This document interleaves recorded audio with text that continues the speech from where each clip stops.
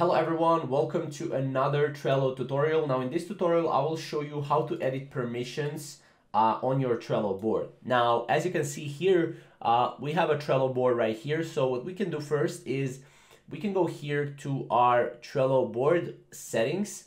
And as you can see, we have settings, we have a lot of different things here. Let's go to settings. And as you can see, we can change the workspace.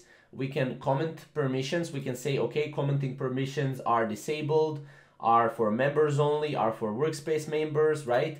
We can go add or remove permissions, right? All members, admins, right?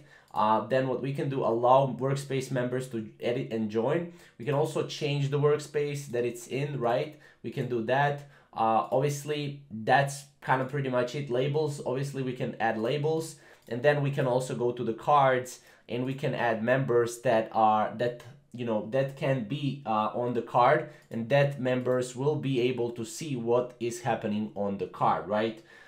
So yeah, you just go to settings really, and then here you can say commenting permissions. You can disable, no one can comment or react, right? Or you can add or remove permissions as well, which is pretty great if you are a project manager. If you're running a business, then this is a great tool in Trello to actually go and edit permissions on your Trello board.